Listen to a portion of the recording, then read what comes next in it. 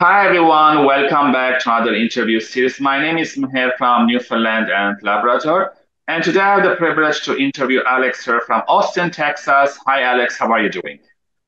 Good, good. How you doing? Thank you for being here. So Alex, as a practitioner, he always strives to provide innovation solutions, top-notch content marketing, and game-changing strategies while providing the highest level of service.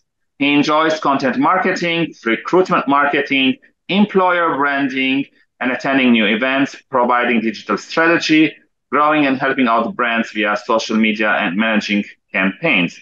And outside his work, he's also the co-founder of EB Space Community and one of the many leaders at the employer brand work. So, Alex, my first question for you is, so why it is important these days, personal branding?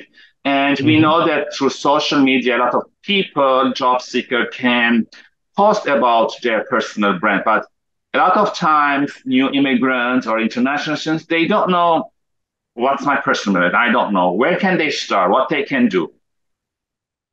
Yeah. I think it's just really developing a presence on LinkedIn. Mhm. And that's kind of the catch-all for a lot of the different industries. I mean, it's going to change based off of what you're into. While LinkedIn may be good for most corporate positions, like the engineering world, it matters more to have a presence on Twitter. Yeah. Twitter, GitHub, Stack Overflow. Then you can dive into Dribble when it comes to designers.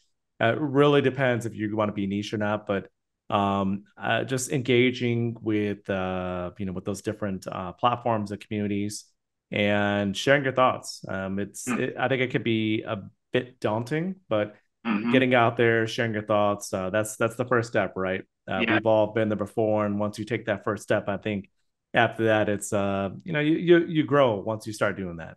Yeah. So it is important to know who you are, what are your values, and then you can talk about them as kind of your personal brand on LinkedIn, right?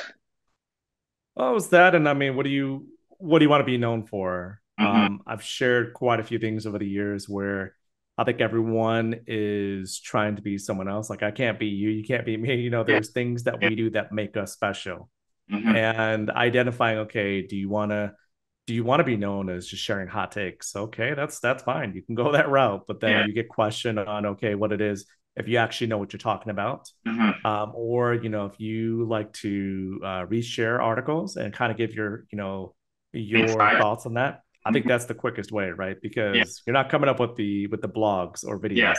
You're just sharing your thoughts, and okay, it's a bit of commentary. I think that's the easiest way to do something.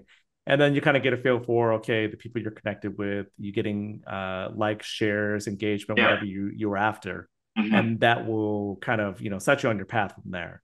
Yeah. Those are great tips, Alex. Thank you very much. So for the audience watching or listening for the first time, I'm going to ask Alex a couple of questions and I'm going to post them on a daily basis, kind of a journey with us. You can like, share, put your comment on each video. So tune in next time for another great question with Alex.